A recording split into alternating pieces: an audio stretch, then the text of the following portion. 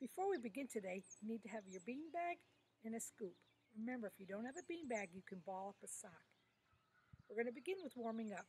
Put your scoop down for now and just practice tossing and catching between one hand and the other. Your toss should go very gently and up right in front of you. You really want to pretend that you're in a box and your bean bag stays in the box.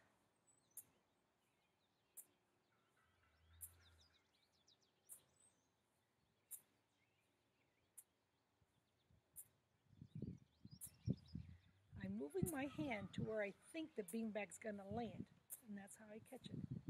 Keep your palms up. All right, now try just with one hand, straight up and down.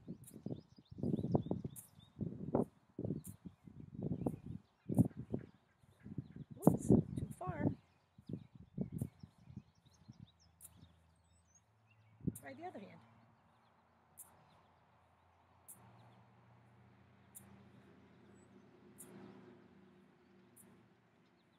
If your beanbag is staying in front of you, you don't have to run to get it, then you're ready to add the scoop.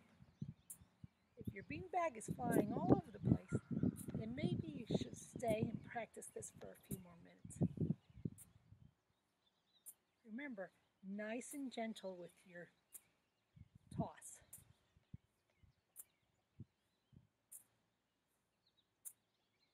Now I'm going to add the scoop.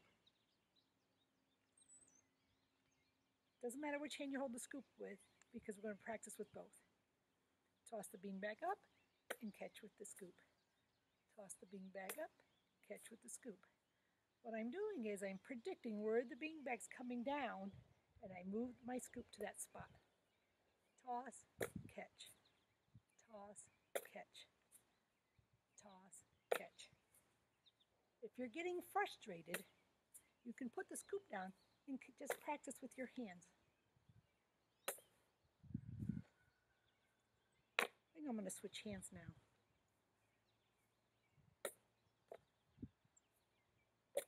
Oh, if you missed, that's okay.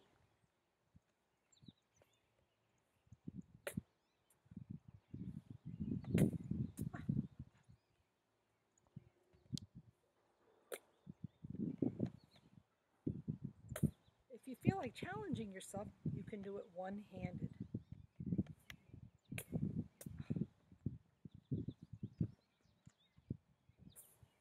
Ooh.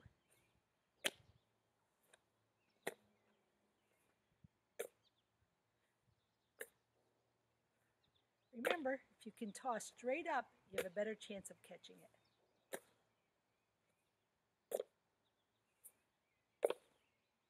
I'm going to pause the video now and let you practice